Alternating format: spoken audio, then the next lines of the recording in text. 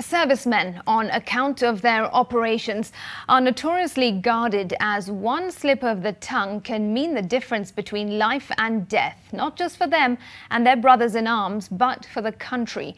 But in a first-of-its-kind interview with our Olive Burrows, the Chief of the Defence Forces, General Robert Kibochi, reflects on 10 years in Somalia, the Kenya Defence Forces foray into the governance space, and the unexpected threat of the COVID-19 pandemic.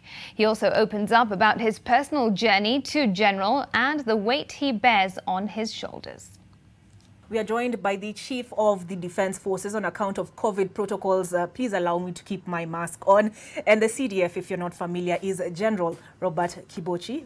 So you've been in the military for 41 years, if I'm not mistaken. How does it feel to be the CDF? To become the CDF is a big thing, it's a huge thing.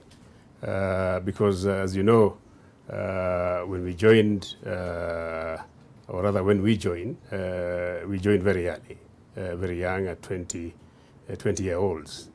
And you see this pyramid that starts from a second lieutenant all the way to a four-star general. Is a long way. And therefore, it is a feeling of fulfillment from an individual perspective. And it's also a huge responsibility. Remember, you are taking the security of the entire nation with yourself. The military, as you know, is the instrument of power that you would want to employ as a last resort. That means if we were going to go into a war, you take the whole country with yourself. Is it something you aspired to when you were growing up? Where did you grow up? I grew up in the villages in Nakuru, and I happen to have attended a school in Gilgil. The school is located right inside a military cantonment, and obviously that environment, informed my joining the force. Now, did I know that, or rather did I aspire to become a CDF? I don't think so. It is very difficult to aspire because, remember, you are many of you, and it's a highly competitive environment. But I believe that it is a question of a combination of many factors, some luck and some hard working, that probably works around here. Okay. Yeah. Allow me to ask, is your mother still? Yes, alive? My mother is around, my father is around. What was their reaction when you were appointed CDF? It was huge. I mean, they couldn't believe it. And I think it is a question of not believing it, not just the CDF, because you climb, you become a colonel, you become a brigadier, you become a major general, you become a lieutenant general. As you know, I became the army commander. So again, that was a huge one. And then obviously becoming CDF was a major issue. So managing those emotions of my old folks was quite something. Right. And how you received at home? Do people see you, driving, going home, and they salute you? No, they don't. Obviously, these are civilians. They don't care whether you're forced or not. Yeah, or they know that you're the head of the military. And as you know, I think there is a lot of admiration of the military, particularly in the villages. So there is that respect that you receive when you're in the villages. Do you sleep at night? Yes, I do. I do sleep. We sleep short hours, but yes, we do. We have to sleep because if you don't, obviously, you cannot perform. All right. Yeah. So what does a typical day look like for you? My typical day, especially now, because we've had quite a number of activities going on. We start off here at about 6 in the morning. I happen to be probably one of the early arrivals here in the morning. So everybody now has had to, adopt my way of coming early. And we are here because that early to get to understand the situational awareness, the environment, particularly having about 10,000 soldiers in active operations. About 5,000 in Somalia. The rest spread from Mandera all the way Boni Forest to Kiunga. Is a huge force.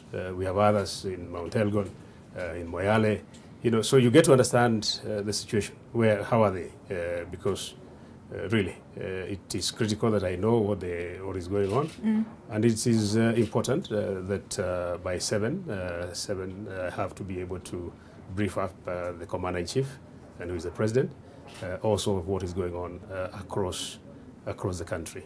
Okay. We also work very closely with the National Police Service and the National Intelligence Service, and therefore we share the situation so that we get a common picture of what is happening. So that helps for us to be able to be on the same page. Okay. Right. So you took up office at a point at which the globe, not just the country, was in the grips of the COVID pandemic. Yes. How has that affected your operations? It has been a major change, particularly because we are not used to operating with masks the way we are doing now, but we've had to obviously adapt to that. And adapting for us, I think, has been easy because, as you know, ours is a very hierarchical system that operates from obedience of instructions and orders. So here, everybody has been able to ensure that the protocols that are defined are well adhered to. The areas that we've had a bit of a challenge is in terms of recruitment and training, because we recently had a recruitment of about 4,300 recruits and about 300 cadets. It was a challenge because we had to spread the recruitment period for over a long time, because you have to test everybody, retest them if they are positive, allow them to stay for 10 days. So that took us close to a whole month to complete the process. The other challenge is how do you train up 4,300 personnel inside a cantonment that has other people who also stay outside. So we had to change the entire dynamics, ensure that those who train them also become confined in the training institution. So you create a bubble where nobody leaves, and if they do leave, they'll go and come back tested, quarantined, and it has worked. It has worked well. You get a few, positives, but it has worked well. Have you suffered any fatalities? We have suffered a few fatalities, not many. I would say below 1%. We are very fortunate that we have a very robust medical system. As you know, our medical system spreads across the entire force. So we established a facility at Kabete, at the Kabete camp here on Wayaki Way, and one at Langata. So we were able to create very robust medical care system, including ICU facilities. So we've been able to save a lot of our people along the way. Okay. Yes. All right. You brought up the issue of recruitment and the challenge that COVID-19 posed in that exercise. Right. Another challenge that usually comes up around recruitment is concerns around corruption. Exactly. Yeah. People either posing as military officers, telling people, send us this amount of money, we'll secure you a place. Absolutely. How are you dealing with that, or how have you dealt with that? We realized that this problem within the military does exist. A few rotten apples have had to be caught up. Right now, I'm dealing with about 13 cases. We realize we need to be more tougher with this behavior. So we have introduced that anybody who is found to have been involved in malpractices of recruitment go through a court-martial process. So we have taken this 13 through a court-martial process. What does that mean? It means that you go through that process and you go to jail. In addition to being fired and dismissed, you also pass through the jail. Okay. Yeah. I wonder, what was the recruitment process for you when you were being recruited? Yes. During our days, in fact, it was very easy. You know, many people never wanted to join the forces during those days. For us, as I said, who are socialized within a military environment, were very, attracted to the uniform, to the way the military looked, and therefore we joined. But to a large extent, not very many people wanted to join. Many people would have wanted to go to the university. I actually had to run away from Form 5 in Nyeri High School to join the military. My parents didn't know that I was joining. So were you required, I don't know, did they test your speed? Were you required to run around? I hear they count your teeth. Yes, they do. Does that still happen? It does happen, and it's important. It is important to the extent that the moment you join the Defense Forces, you have to be able to be fit as a holistic, to the extent that when you leave, you also go through a medical board. And so that if there's anything that has happened to you during your tenure here, whether you did 40 years or not, they will compensate you.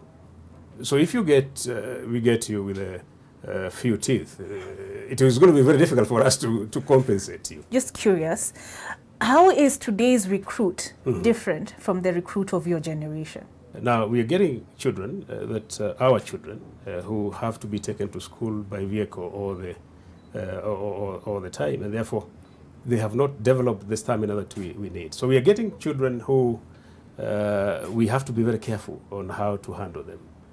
For example, if you start training and you ask them to run for 10 kilometers, you will lose them. You will lose them because they have not been conditioned that way.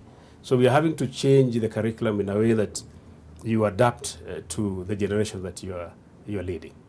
We are getting a lot of cases today of recruits or cadets having broken their limbs when they are running. Now that means that you have to be very careful on how you handle them. In October of 2021, that is in July, August, September, in 4 months. 4 months time. It'll be 10 years. Yes. Since we got into Somalia. Right. How much of an impact have we made?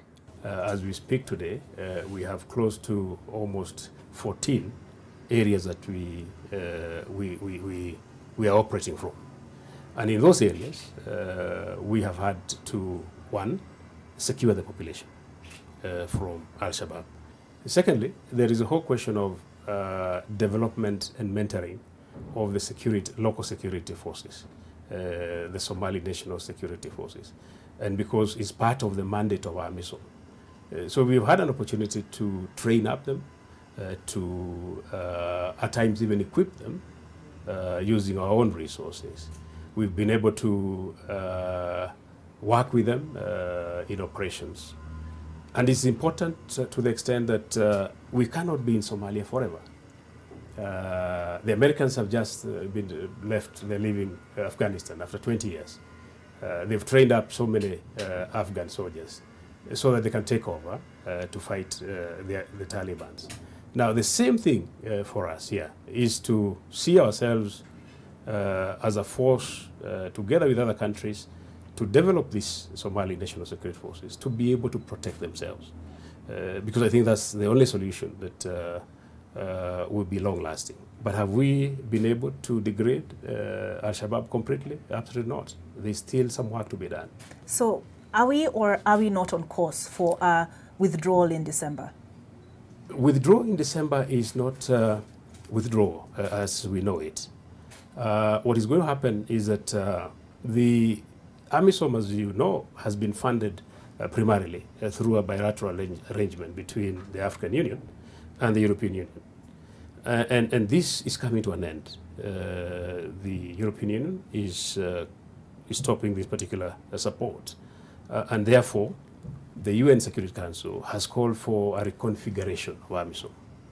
Reconfiguration to the extent that we are getting to a situation where the military force will need to be supported by other dimensions.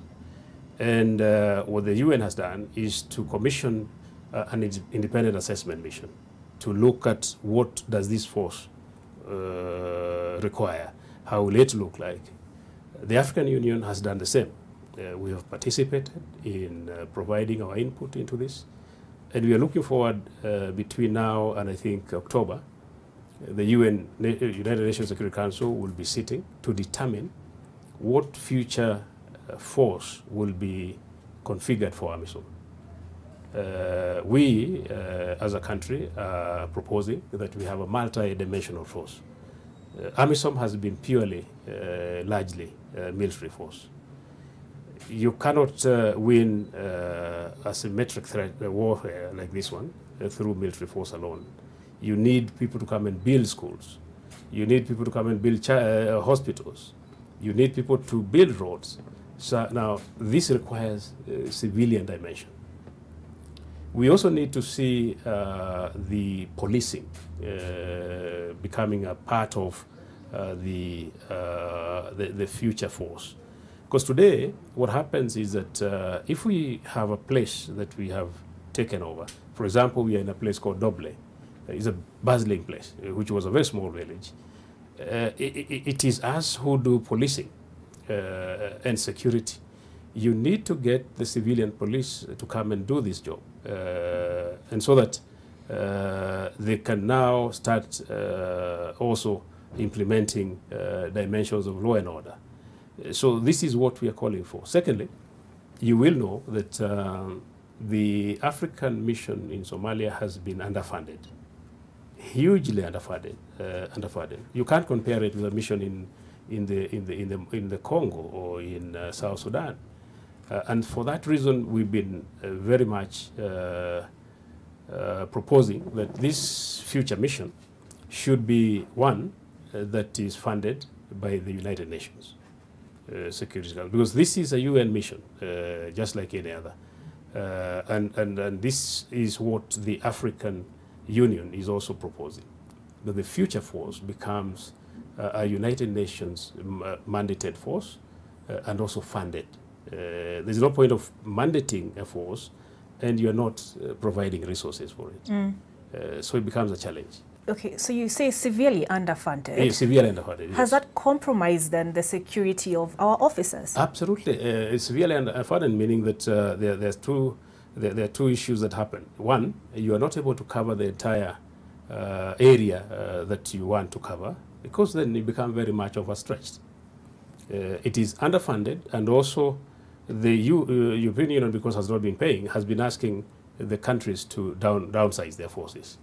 Now for us, because we have a huge interest, because we have borders with Somalia, we've had to also create our own troops, that are paid by the Kenya government, to supplement what ordinarily would have actually been paid for by the United Nations, that is responsible for international peace and security. So the stretch has been huge, and it is not sustainable. They have to be able to look at it afresh, and so that there is more resources, both in terms of human resources and also equipment. Yes. Are they adequately equipped? They're not. Now, the only helicopters that are currently in Somalia are those that belong to Kenya and those that belong to Uganda.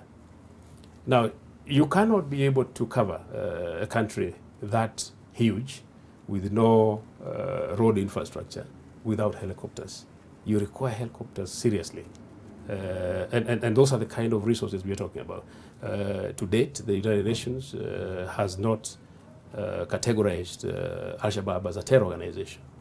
Now, the moment you don't do that, then you are leaving gaps.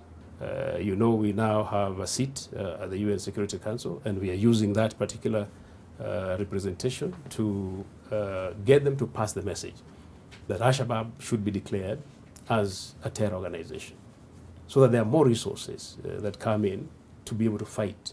There's a concern that was raised last month, right, that an aerial strike was carried out by KDF, and that it targeted civilians in Somalia. Right. What's your response to that?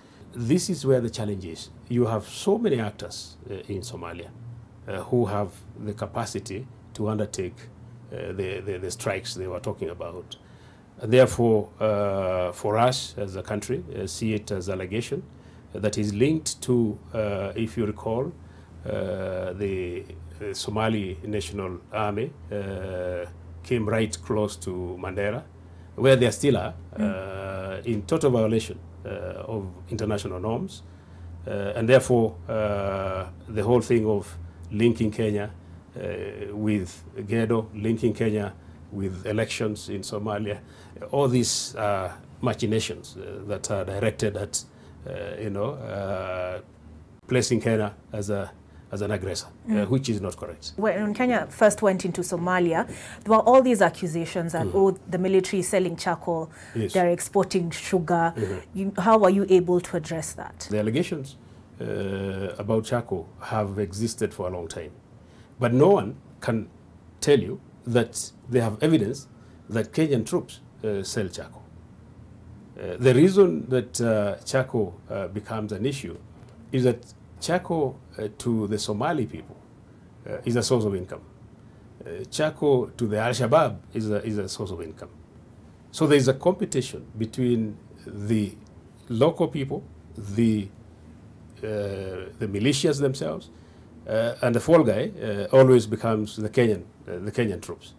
Kenya has paid a heavy price. Right. And when I say that, I think of 2016, Exactly. the El Ade attack. Right. Officially, if I'm not mistaken, no figures have ever been released by the Kenya Defense Forces. But there have been reports that we have prisoners of war being held by the Al-Shabaab. Right. Are these credible reports? Figures in the military are highly guarded. I think it's important to highlight that. Figures of personnel killed in action, figures of equipment captured or destroyed, because that information in itself is a double-edged information. It can be used by the adversary very effectively. And therefore, it is not that the Kenya Defense Forces does not want to provide the information. It is that that information will be used against our soldiers. Now that we are still in Somalia. Now, the issue of prisoners of war is also not accurate to the extent that missing in action is the classification that is acceptable in an environment of warfare. As missing in action could be as a result of death, could be a result of somebody has been injured, or somebody has deserted. And therefore, we have not been able to say for certain that we have prisoners of war. But are we doing something about it for missing in action? Absolutely. Because those soldiers, for example, who were either shot and ended up dying, in the forest, it is our responsibility to be able to get their remains. So those actions continue to be undertaken by ourselves.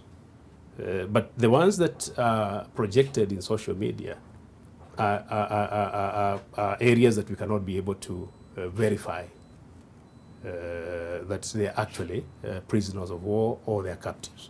All right, so Kenya is viewed as a strategic partner when it comes to stability in the region. Right. We have the situation in the DRC where we've sent troops.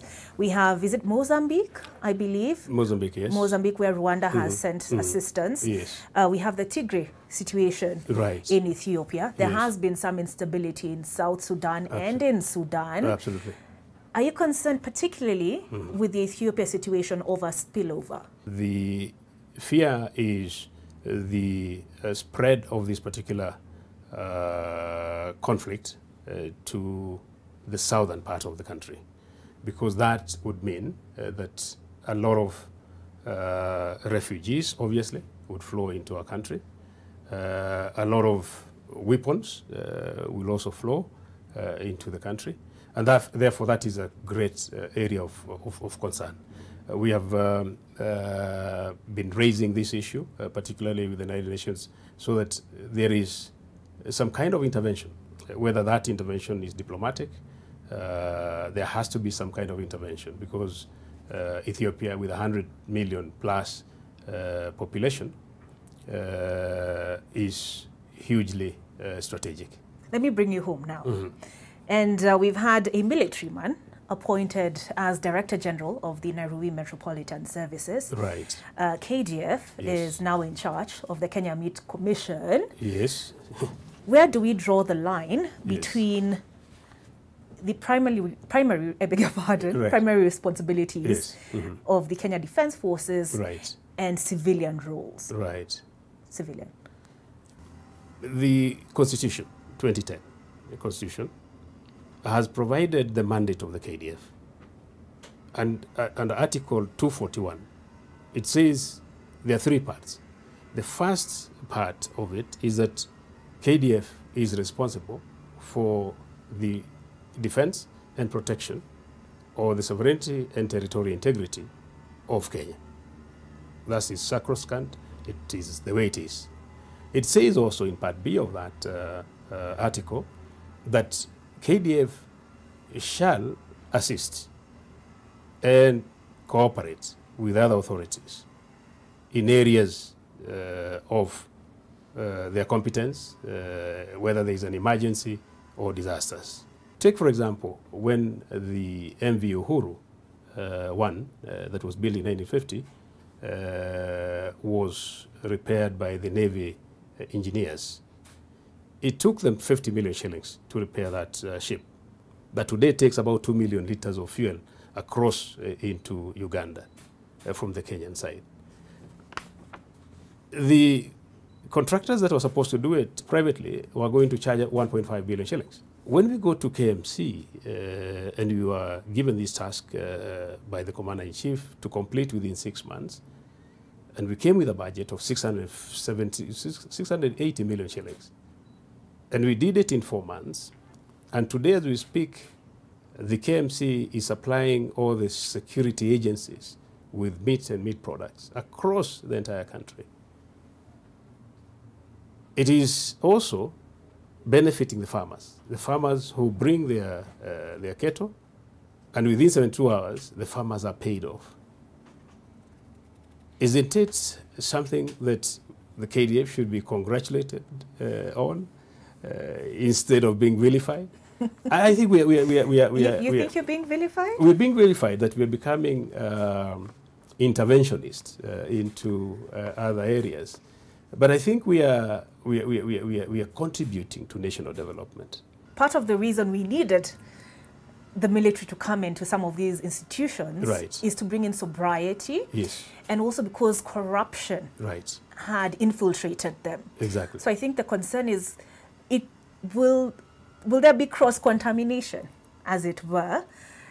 Because, and also the issue of, I don't know, it's not just in Kenya, but giving up power. Power is sweet. Yeah. So giving up power is also not quite so easy. Right. So I think there's that concern of cross-contamination. Are you not concerned about that? The intention is to rework the processes, rework the procedures, reinvigorate the culture. And then you have a system that works, really. Is it possible that in future, probably, when this culture ingrains itself, those that were managing it, civilian staffers, will continue? I'm sure they will. So when we assist NMS, it is not that we're just waking up one morning. No, we have to consult. The lawyer here is a very tough lady.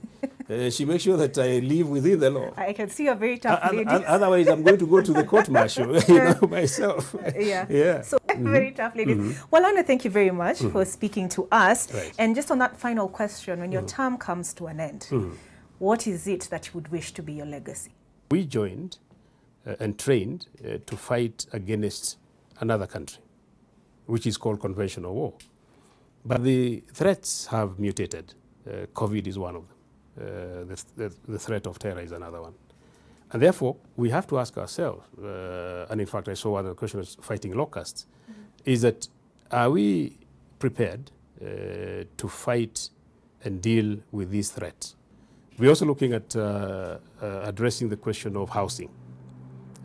We are expanding, and houses are becoming a major challenge.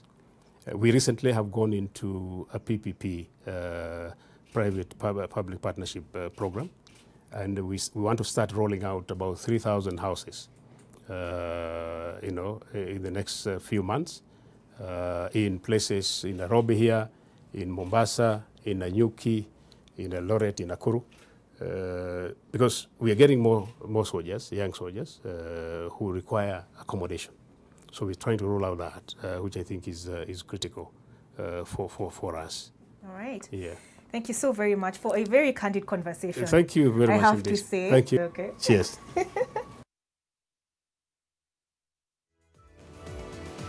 NTV's Olive Burrows speaking there to the Chief of the Defence Force.